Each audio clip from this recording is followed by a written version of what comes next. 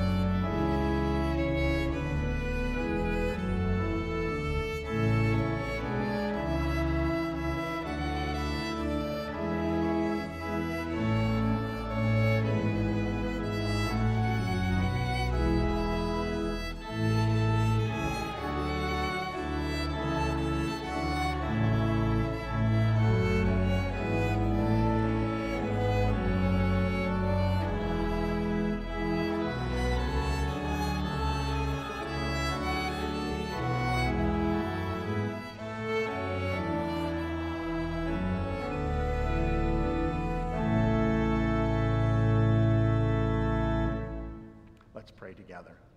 I thank you, my heavenly Father, through Jesus Christ, your dear Son, that you have kept me this night from all harm and danger. And I pray that you would keep me this day also from sin and every evil, that all my doings and life may please you. For into your hands I commend myself, my body and soul, and all things. Let your holy angel be with me, that the evil foe may have no power over me. Amen. Our Bible reading for today is from the New Testament book of Titus. And Titus was the name of a man who was a follower of Jesus, and he wrote down these words to instruct other Christians about what it means to actually live as and to follow Jesus. We're going to talk about it a little bit together today. Notice at the beginning of the verse all of kind of the negative things that are listed out there, and then how we overcome those in the second half of the verse. Remind them, Titus writes, to be submissive to rulers and authorities, to be obedient, to be ready for every good work, to speak evil of no one, to avoid quarreling, to be gentle, and to show perfect courtesy toward all people. For we ourselves were once foolish, disobedient, led astray, slaves to various passions and pleasures, passing our days in malice and envy, hated by others and hating one another. But when the goodness and loving kindness of God our Savior appeared, he saved us, not because of works done by us in righteousness, but according to his own mercy, by the washing of regeneration and renewal of the Holy Spirit, whom he poured out on us richly through Jesus Christ our Lord. I want to talk to you today about that Bible verse, and I thought one of the ways we could do that, maybe get at it, is if we play the opposite game. You know the opposite game? I'll show you a word, and then you just call out what you think the opposite of that word is. Can we try it? All right, here's the first word, disrespectful. What's the opposite? That was easy. How about another one? Disobedient. That makes sense. Next, bad. Next, gossip. That one's a little trickier, isn't it? Gossip is talking bad about somebody. So what would be the opposite of gossip? Talking good about somebody. All right, next, quarrelsome. Oh, yeah, the opposite, not quarrelsome. Can you think of another way of saying it? Peaceful, right? Getting along with one another. The opposite of quarrelsome is when you have peace and harmony. Next, harsh. Soft, that's good. Or maybe kind. To be opposite of harsh would be kind. What? Next, rude. Yeah. Polite, did I hear somebody say? The opposite of rude is to be polite. Next, foolish. Wise, that's better, yeah. Next, lost. Found, that was easy. Next, slave. Free, good. Finally, one more, mean. Nice, yeah. I think that's the last one, or is there another? Oh, angry.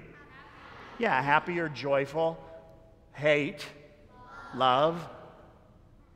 Oh, there they all are. Disobedient, disrespectful, bad, gossip, quarrelsome, harsh, rude, foolish, lost, slave, mean, angry, hate. Ugh. Now, have any of you, leave that up there, would you please? Back up. Back up. There it is. All right, so I wonder, have any of you ever been working on the computer, maybe in the classroom or at home, and have everything just freeze? Man, it won't do anything. None of the buttons work. The mouse doesn't work. The screen won't do anything. The whole thing just shuts down. Now, that happens on the cell phone sometimes too, right? How about, I'm not familiar, but you all are. What about with video games? Does that ever happen on a video game console where they just stop for some reason and they won't go again? All right, so here's the big question for today.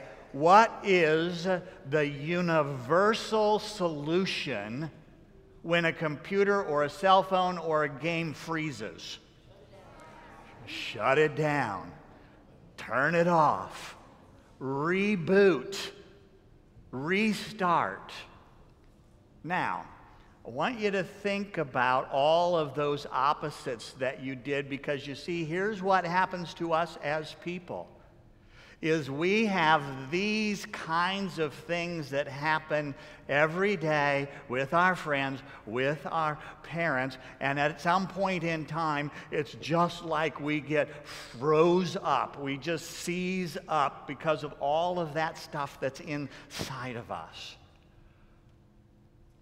But I wonder if you know that God actually installed a restart button for your life.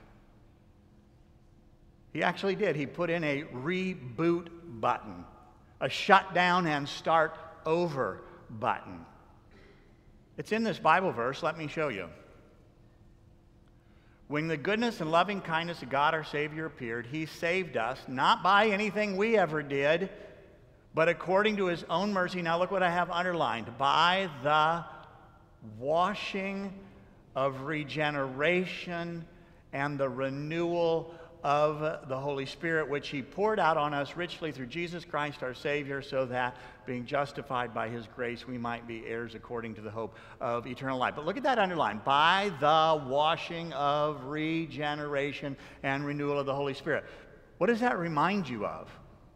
When were you washed? When was water put on you? Call it out. In your baptism, right? Now, St. Luke's has a very wonderful reminder of baptism every time you come in, at least by the front door, or you walk in past that area. And that baptismal font is a way to remind you of your baptism. Now, I wonder if you ever noticed that in the top of the baptismal font, there is the shape of a cross. Right? A little short top and bottom, but the shape of a cross. And on the one side, a waterfall pouring out of the cross is the water of your baptism. And then it goes down into that bottom pool, and that same water comes up through the baptismal font, and then it pours over the edges of the baptismal font, so that when that water is put on you, you become connected to Jesus' life, death, and resurrection. We believe that there's a miracle of God that occurs in baptism where you become connected to Jesus' death and resurrection. And there, my friends, is your reboot. That's your restart. And although you only get baptized once, your baptism is something that you can use every single day. I think God was incredibly clever that He connected your reboot, your restart, to the most common element on the planet. Tell me any place that you can go where you don't see, taste, touch, and here in Slavia, Florida, even smell the water. When the irrigation systems are running, you can smell the sulfur in the water. You see, I think what God meant to do was every single time you saw a drop of water, you would think, oh, I was baptized into Jesus' death, which washes away all of those things that we had the opposites of up there on the screen, and it makes me brand new today. One of the ways that I have tried to practice that in my life is when I take a shower, right? And I know what comes out of the end of that shower head, do you? Water. And when I see water, what do I think of? Baptism. And you know what I say? In the name of the Father, and of the Son, and of the Holy Spirit. And then I go, whoosh, there goes all my sins down the drain.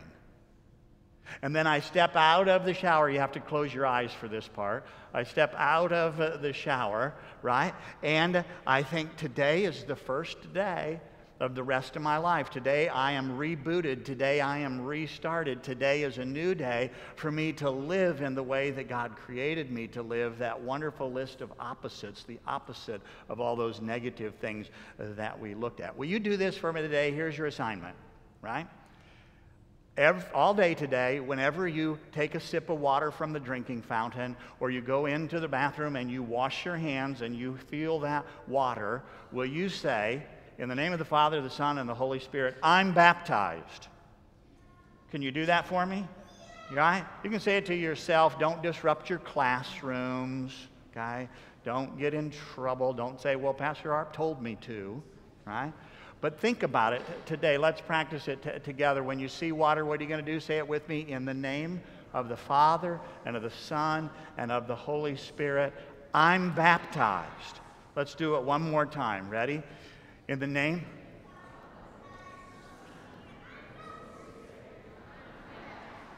You got it. All right. Let's bow our heads for a word of prayer. Lord God, our Heavenly Father, we rejoice that you have given us the forgiveness of all of our sins by connecting us to Jesus' death on the cross. We get a reboot. We get a restart. Every time we remember our baptism, help us to remember it every time we see water and to think of it as a way of changing and doing life the way that you created us to do life. Now bless us, be with us today. Watch over any of our students who are struggling in any way, or families with any health issues or problems, and grant healing where it's needed. Keep everyone safe and teach us to live as your people. In Jesus' name, amen. All right, guys, stand up. Let's say together the Apostles' Creed as a statement of what we believe. I believe in God,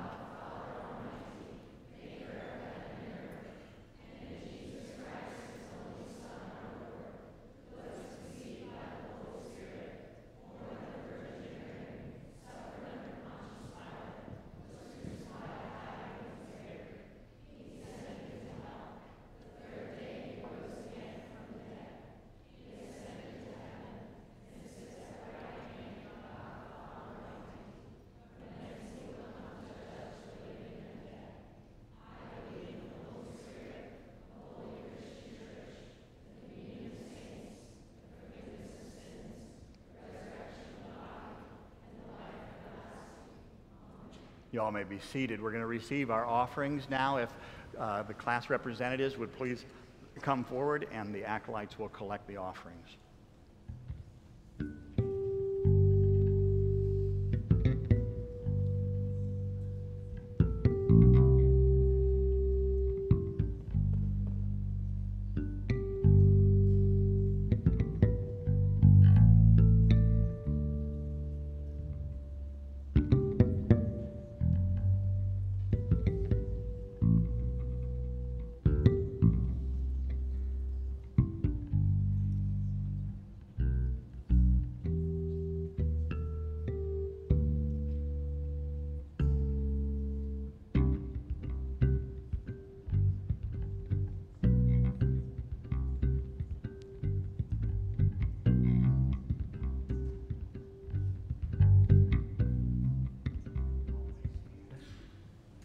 Let's pray together the prayer that our Lord taught us to pray. Our Father, who art in heaven, hallowed be thy name. Thy kingdom come, thy will be done, on earth as it is in heaven. Give us this day our daily bread, and forgive us our trespasses, as we forgive those who trespass against us. And lead us not into temptation, but deliver us from evil. For thine is the kingdom, and the power, and the glory, forever and ever. Amen. The Lord bless you and keep you. The Lord make his face shine on you and be gracious unto you. The Lord look upon you with favor and give you peace. Amen. Let's sing.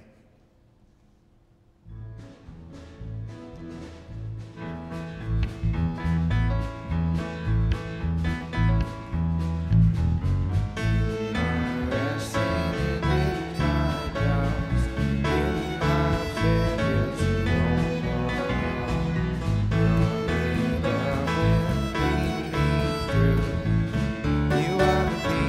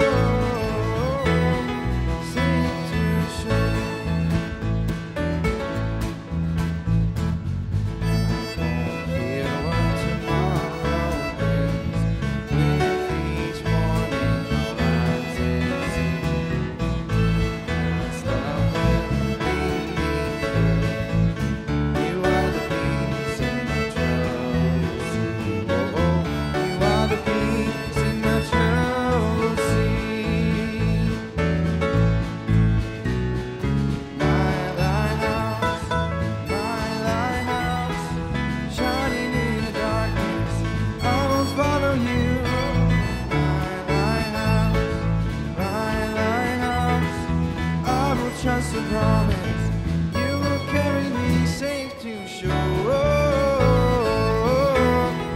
Safe to shore. Safe to shore. Safe to shore. My lighthouse, shining in the darkness, I will follow you. My lighthouse, I will trust the promise you will carry me safe to shore. Safe to shore. Safe to shore. Safe to shore.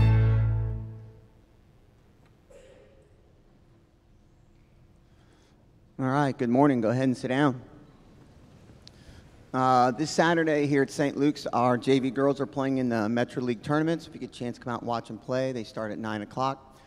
This week's Student Athlete of the Week is from our girls varsity team. She's helped the team to a 14-1 record. She plays our slasher position, which is one that attacks the basket a lot. And on defense, she's our second leading rebounder. This week's Student Athlete is Maddie Love.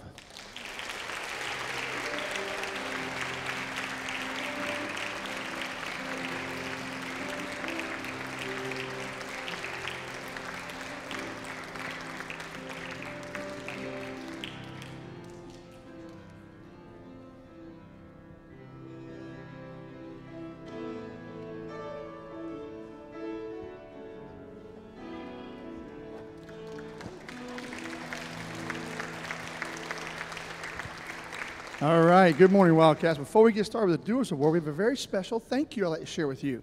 So Redeeming Life, which received the gifts from our last month's chapel offering, wrote you a letter. So maybe it's 2 months ago. So it says, "Dear students, wow, you are amazing young people. Look what God has done and is doing because of you. The gifts you gave in December chapel for the mothers and babies that live in Redeeming Life touched us deeply. During a time of the year when so many are focused on what they are getting, you gave to people in need. How faithful of you. The items you received, like paper towels, baby wipes, and toilet paper, may not sound very exciting to you, but to our moms and babies, it shows love and mercy. It shows Christ, and the most exciting thing we could ever get. Thank you all for your generosity and your loving gifts. From the heart, well done, good and faithful servants. With love and gratitude, Cheryl and the entire family at Redeeming Life." So I just want to share it with you. Great job, people. Woo-hoo. All right, our first doer is from Miss Blank, 3C. Mark, helping a friend with the kindness and acceptance. Mark, for caring, responsible, and service. Great job. Gloria Lindemann. Where's Gloria?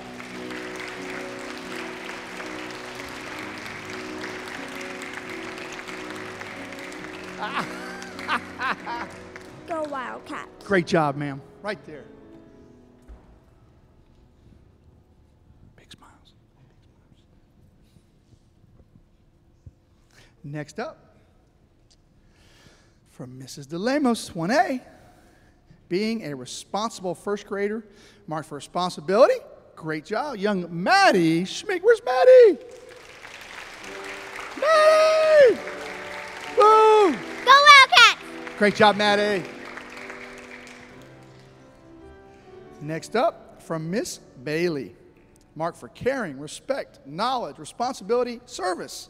Excellent participation during the exam reviews. Great job, Lorelei Herrera. Where's Lorelei? Woo! Go Wildcats! Thank you. Thank you, sir. Remember now, getting that perfect picture in your mind, right? That perfect setup. Okay. Good job up here. Next up, from 2B, Mrs. Schultz. Excellent work with being able to quickly and accurately identify pronouns. Mark 4, knowledge. Great job. Billy Marlar, where's Billy? Yeah, there's Mr. Excitement. Woo! Go Wildcats! All right. Great job, Billy. Nice job, young man. Next up, from Mrs. Nowicki. All right, 5B. Nice touch there, Mr. Pride. Helping set up the outdoor classroom for Miss Nowicki's staff walkthrough. Great job. Mia Layette Vidal. Where's Mia?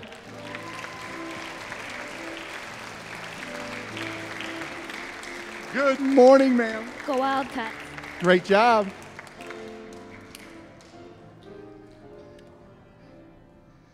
Next up, KB from Miss Lucas. Ooh, setting a great example at our patriotic salute practice. Mark for patriotism, responsibility. Diego Aguilar. Where's Diego? Diego. Congratulations. Go Wildcats! Wowzer, great job. Next up, from Mrs. Knobloch. Mark for caring, courtesy, generosity, responsibility, and service. For always volunteer for whatever's needed to make the class work efficiently. Great job, Mr. Gavin Hurt. Where's Mr. Hurt?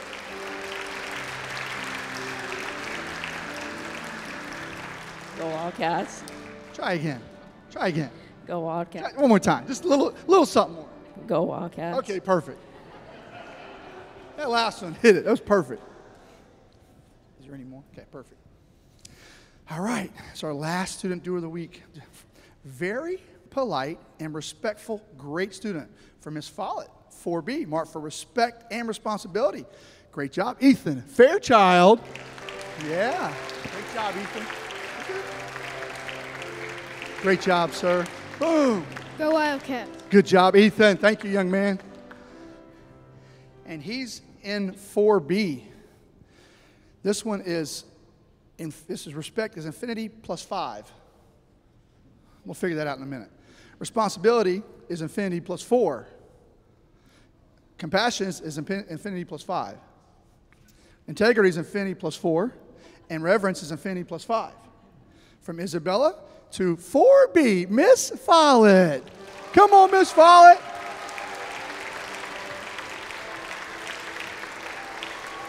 Boom! Go Wildcats. Thank you, ma'am. Great job, young man. All right, after Mr. Hall gets the perfect picture, parents, you can sneak on down.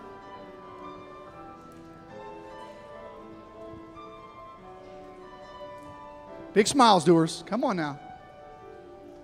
Yeah.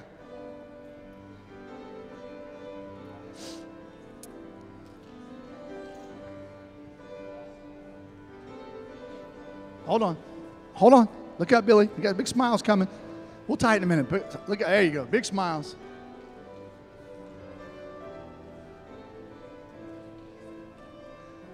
All right, one more round of applause for our doers this week. Great job. Have a seat. Great job, buddy.